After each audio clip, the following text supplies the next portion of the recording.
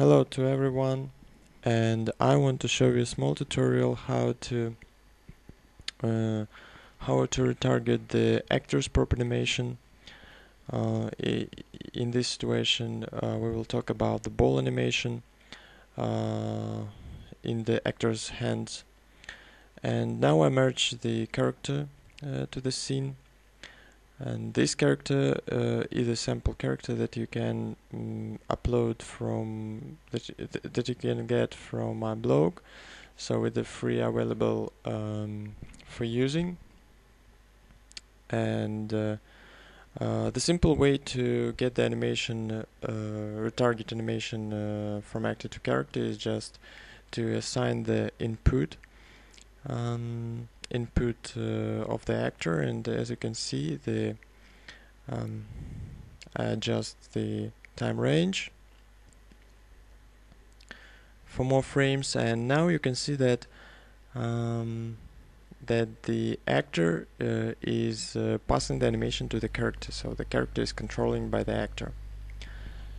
But by the default, the character is not copied as close as it can the actor's pose.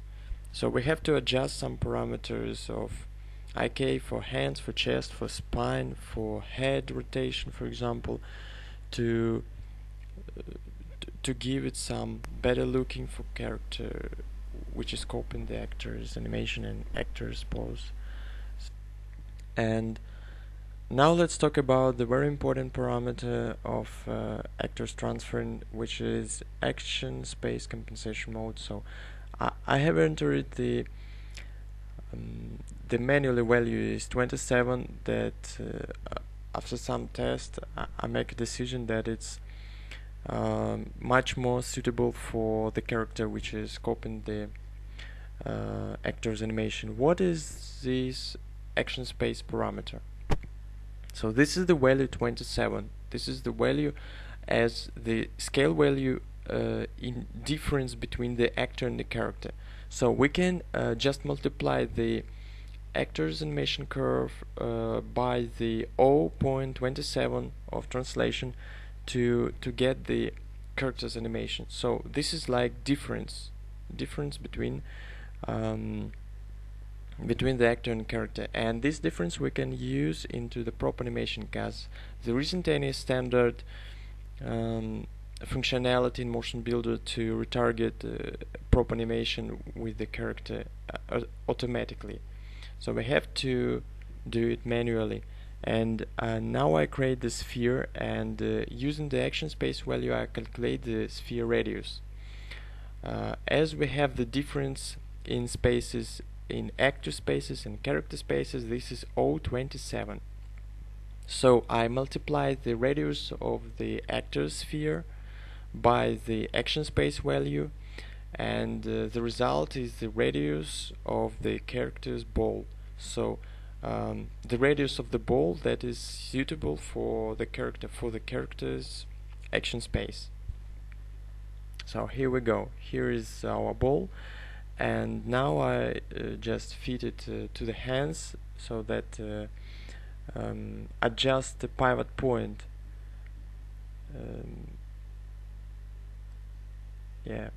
Position. Give the position that the character will get the ball into the hands. Transferring process for using the action space, it's really simple. For doing this, we have to use, for example, relation constraint, or it can be expression constraint. So any way to put the action space compensation value multiplying value. So this is a relation constraint, and now I will add the receiver and sender. So receiver will be our sphere, and I set the local transformation because I show the really simple example. And if the prop is connected to the actor's left or right hand, you have to choose the right pivot point according which the value will transferring. So, and in our relation constraint, I put the scale box and enter the compensation action space value and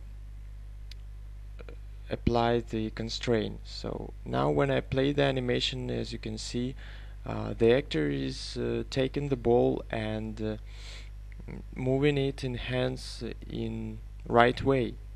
So everything is done okay and working. As you can see, the character play with the ball as the actors do.